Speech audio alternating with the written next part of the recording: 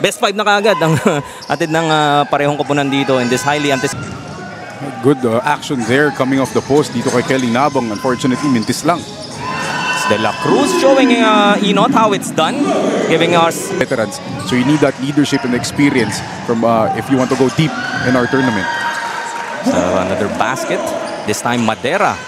Pointer down, but alam naman natin pag uminit tong si Tony Inot, talagang malaking problema para sa kahit sinong koponan. Malaking problema talaga pag nag-wine not mode si Tony Inot.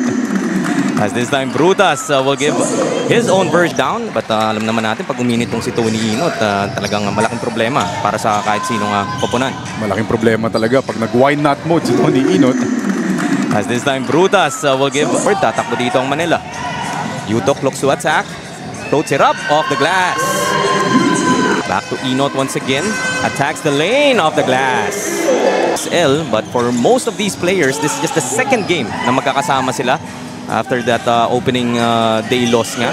As Yutok hits on that keyhole jumper. But when it comes to San Beda Juniors program all the way to the senior program and then transferring to the College of St. Benil. Talagang parang kusang ka, doon ako. Gamalinda straight away hits that three-pointer, the first three-pointer. Trying to look ahead, Manzo now.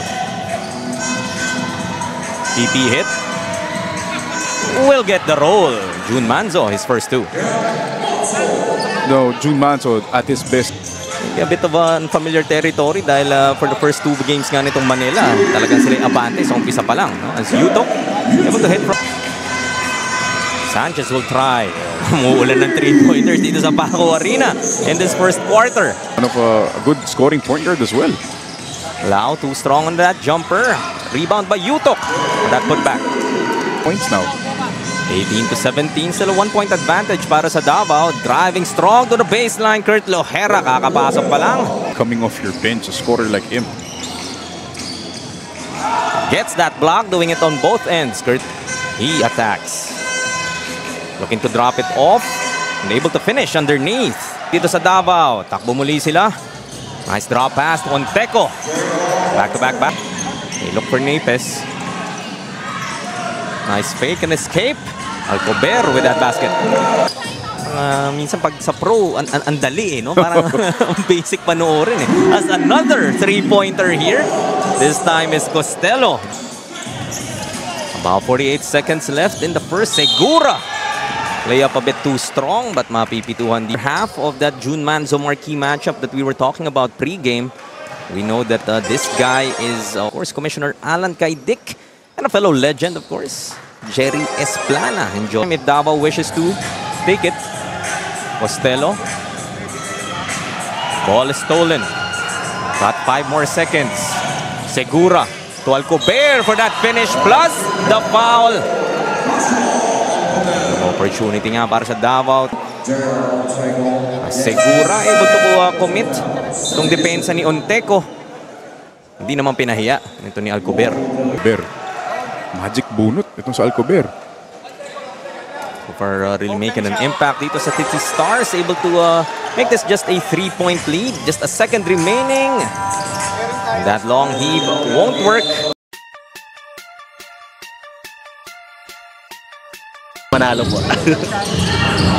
Back to you. Back to the panel.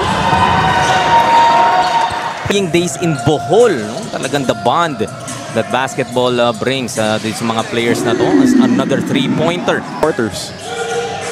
Napes gets it to Segura. He will try. Gets another three-pointer. Baka ang usapan ng mga players dito. Another opportunity. Pulling up. Easy basket. Tama ka dun, Jaime. Easy. Will run it. Trying to escape Lohera. Third block. Talaga naman si Kurt Lohera. Mangkao, Custodio. Tracks that down. Ahead to Tony Inot. With that finish. Gets it to Lau. Very open. That's good. This is... Mangkao will run it. Pulling up. Basket. So, dalawang baskets dito, back-to-back para kay... For some time, as we take another look at that move by Mangkao. Tamang sinukat lang itong si Bonbon Custodio and pulling up for that easy two. Inot gets the rebound. Will run it for Davao. Ooh, escapes Lau, sidestepping his way through. Tony. Kelly Nabong. Siya pa yung pinaka-natuwa sa ginawa ni Tony Inot na kilos dun. Ooh, Arellano though. Able to sneak past Davao with double figures. Samantala sa kabila naman, Utok with 11 so far. Gamalinda to the middle. Sweet J from Bam Bam for the City Stars compared to yung baskets na nakuha nila off the transition. Oh, definitely, they've been better in transition. Pero yung itong hustle nila, giving those second shot. Kick out to Gamalinda. Lohera from outside. Thought about the three. Wonderful pull-up. Kurt Lohera. Exactly a minute and a half. Costello short on that jumper, that layup. But have another look at that Costello layup. Misses. Pagsagot ka ni Bam Bam Gamalinda. Inot once again. Goes to Costello. Off the dribble. Gets that jumper to go. Utok. Goes to Arellano. Inside, Kyle Napes. Banging bodies. Foul on the floor, but free throws nonetheless para kay Kyle Napes. Here we had a look at President Chris Bautista, of course, of our Filipina Super League, and Direk Nori Uy of Nudge Productions. Huh? Emphasis on Pogi. Pogi, all caps, kumbaga. Kick out, De La Cruz. Arellano, just a second to shoot as time will run out.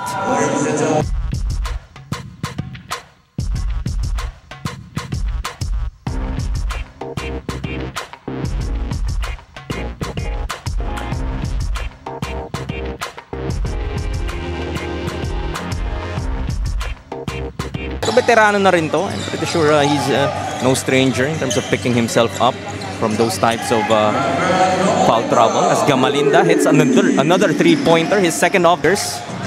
49-42. Nice drop pass. Ang gandang hanap naman ni De La Cruz. Finding that Alcober. Takbo na naman dito ang Manila. Another three-point try. This time will work. Brutas gets another 3 points. De La Cruz once again. This time decides to take it all the way. Yung tinatawag nilang tinahi. Kailangan magmadali dito. Still 17 to shoot. Napes straight away. That will work. Blows kisses to the crowd. Kyle Napes to the corner. Lau once again. Just 3 to shoot. Have to put it up. Alcober for 3. Gets that basket to go.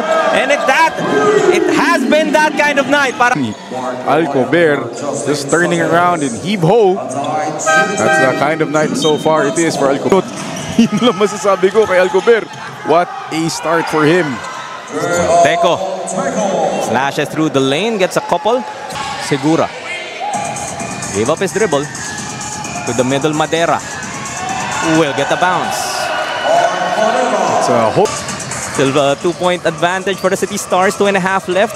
Starting third quarter. Look at that pass by Marcy Arellano and that finish from Kentoy Segura. Ito naman, iba tema. Dikitan, who would have that composure at the end game. As Lau open for 3. Speaking of composure, 1 second left on that shot clock. Milk as much clock as they could before taking a shot. His pass to Segura will be stolen by Costello. Still a second. This basket might count but won't.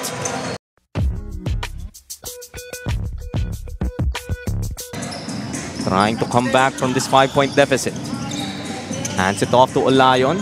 3 ball will work. And ito na nga, Mark Olayon. Wait natin. Umiwan nga sila ng kanilang outside shooting, especially in that third quarter. Sanchez comes up with that block. He had 5 of those in their previous game. The help defense by Justin Sanchez. Not your traditional rim protector, pero no problem. Kaya namang i-fill daw yan. And his versatility as well. But that time around, naisahan siya. Being shadowed by Alcober. To the corner, ikot nila Sanchez muli. Finally, gets that basket to go. That's better execution from Davao and a better move from Justin Sanchez. Gaano ka lambot yung tira na yun para lang hindi lumabas. And look at that move. in this ball game. Gamalino once again to the corner. Olayon, another three. Second three-pointer para kay Mark Olayon. Tying this ball game once again at 66. No, Olayon with the Pick out, Olayon once again. Give and go. Gets the bump. And the finish! Yan na, ang hinihinging awa ng Davao. Ibinigay na sa wakas. Mark Olayon with a bonus free throw. Couple of veterans. Parang wala ba talagang chemistry itong team na to, Mark? Again, goes to Sanchez for three. Rattles out. Inot high up for that board. The second opportunity. Tony Inot flexing his muscles against the City Stars. Couple of key players that have to be careful. Justin Sanchez nga for Davao. And we also have the Kent Lau. Three-pointer goes. What a pagka di kita na crunch time na they call on their own number. Able to hit from outside. Inot naman babawi. And look at Tony Inot.